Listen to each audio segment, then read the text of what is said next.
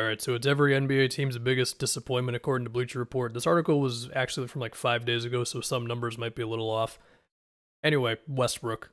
Lakers are 12 points per 100 better with him off the floor, shooting 54% at the rim, which is of course not good enough, 25% on threes. The turnover rate's high.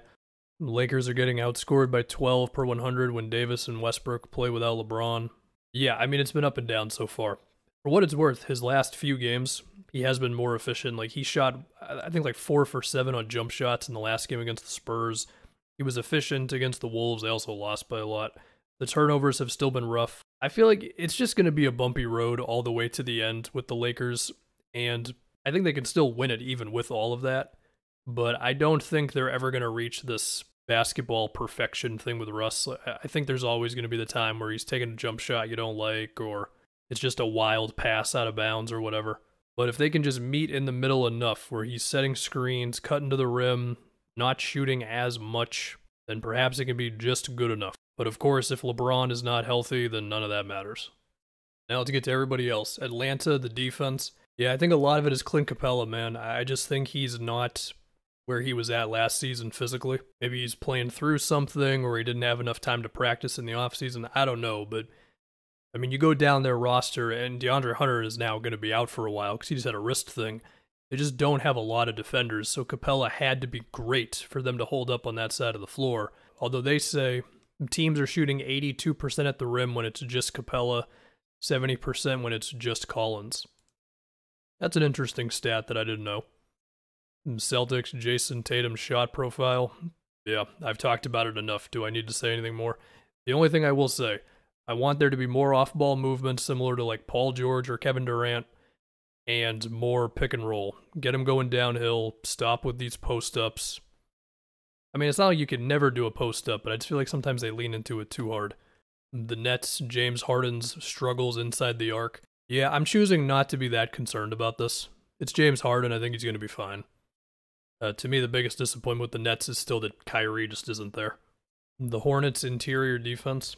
Yeah, I mean, they've been looking for a 5 for a while. They got Plumlee now, and he's okay. Weren't they rumored for Drummond at one point, like a year ago or something?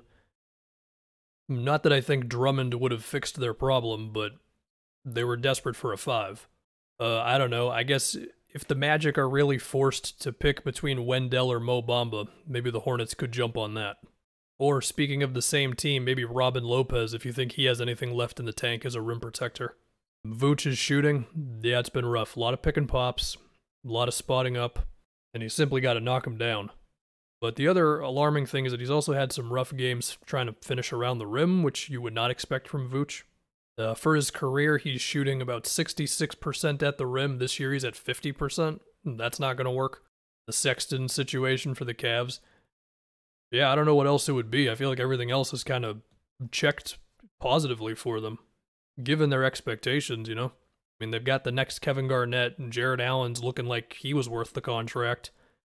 Sure, Darius Garland didn't take a massive jump, but I think you'll live with it as of now. Rubio has been a pretty steady backup point guard, even if, you know, it's still Rubio. You're going to have some shooting woes sometimes. The random thing that I'm a fan of with the Cavs is that Dean Wade starts a lot of the time. And Porzingis, everything, yeah, we can just move on. Well, actually, I want to say this. For all the talk about how the Mavs suck, they're 8-4 at the moment. What I would be interested to see if they go to more, which they've already done a bit, is Luka, Brunson, and Hardaway together, just as much as possible. Because I checked this on NBA.com. Those three together have an offensive rating of like 118, which would be by far and away the best in the league this season. MPJ's offensive malaise, yeah. Now he's already missing some time. Very weird, man. We all saw him miss a wide open shot on a fast break. We've seen him miss jump shots that he made. Yeah, I mean, if he was his normal self, honestly, Denver, would they be contending with the Warriors for the 1 seed? And Pistons, the fun factor. Listen, man, give Cade another few games to where he can really get going to what he's supposed to be. And let's see, all right? The Warriors, the offense without Steph. So their offense does fall off a cliff when Steph sits. However, their net rating is -1, which is basically neutral, which is still way better than it was last season. So in a way, it's still kind of a win that they're not the worst team in the league when Steph is sitting. And Kevin Porter Jr. at point guard for the Rockets. Because these young dudes, they're playing, but in terms of a structure, in terms of efficient shots, in terms of not turning the ball over, listen, Rockets fans, you have things to be excited about. You got a lot of young dudes with potential, but in terms of right now, yeah. The Pacers' third quarters of doom. The holy moly, that's a bunch of minuses. You know what, though? I'm going to choose to believe the Pacers are a little better than their record. They're 6-8. They've lost a number of really close games already. The team is talented. Carlisle's a good coach. I would not be surprised if by the end of this season they're contending for something amongst the playoff spots. Clippers point guard rotation. So again, this was written about 5 days ago. Since then, Reggie Jackson's had a couple more games. He also had a rough one against the Bulls last night. Look, man, I think with the Clippers, it's going to have to be with their defense. Has some of it been a little lucky? Sure. I mean, teams are shooting really bad from three against them, but Batum is playing great team defense. They do a good job of collapsing around the rim. They're also not putting teams on the line that much this season. Yeah, I think the Clippers are definitely better than what I thought they were going to be. Jaren Jackson's variance in performances. Yeah, sometimes it's a lot of fouls. Other times it's not being able to handle physicality around the rim. The three-point shooting's good. The handle still looks promising for a guy of his size. Am I concerned? Honestly, a little bit. I do fear that the Grizzlies are slowly going from the fun young team to the, all right, what does Ja Morant really have around him right now team? Now, whether that actually means anything, I don't know. I mean, obviously they should not consider giving up on Jaren Jackson at all. Although Desmond Bane is showing some signs as a scorer, and also they haven't had Dylan Brooks, and I mean, he's pretty up and down, but I think he helps them out overall too. Duncan Robinson's humanness from deep. Yeah, he's shooting 33% from outside right now. The Heat have also lost a few games lately here, but they did have that really good win in Utah.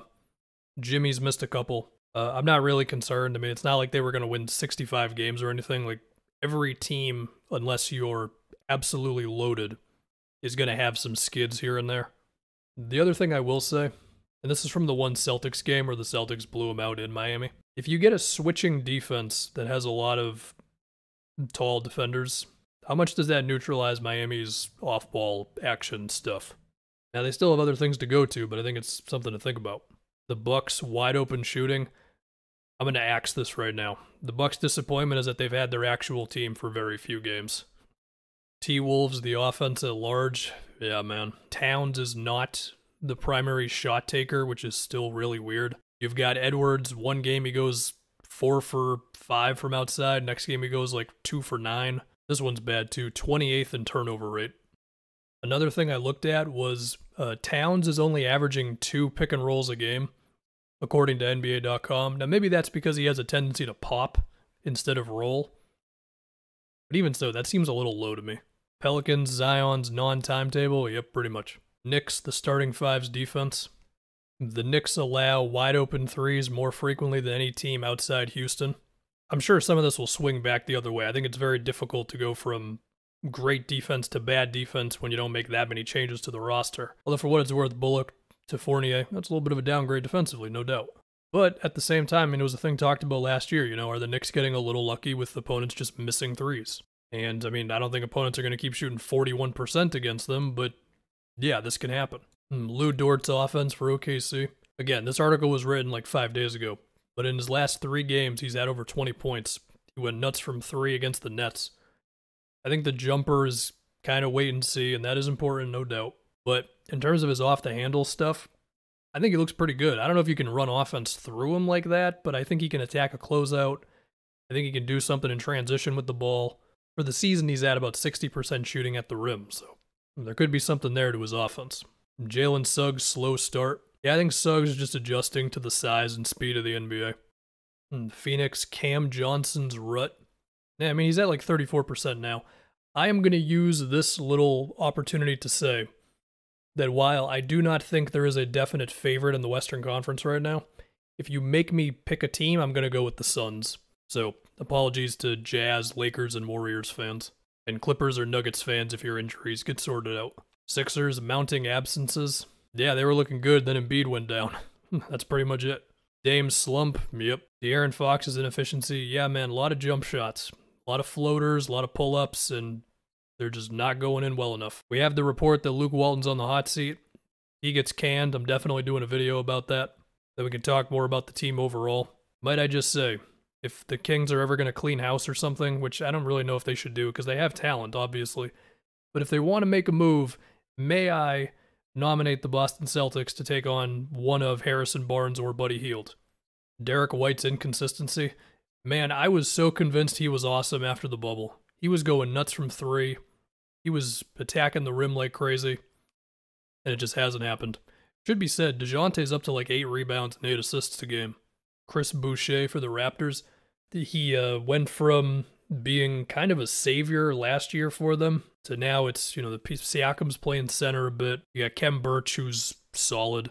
And suddenly Boucher, it's like, where is he, And by the way, in case you didn't know, they've been starting Siakam at center since he came back. Utah, Clarkson's outside shooting. I'm going to choose to not care about this. I'm just guessing Clarkson will be alright. Wiz, Bertans. Yeah, I keep saying this. I think the amount of money they're paying him per year is fine, given how good he was that one season. But the length of the contract is rough. Yeah, and Wes Unseld Jr. as the coach. Different approach on defense. I don't know if he's going to be able to fit in. And can he fly around and dig in on ball handlers, but also close out to dudes in the corner? If he can, then I think Wes Unseld will like him.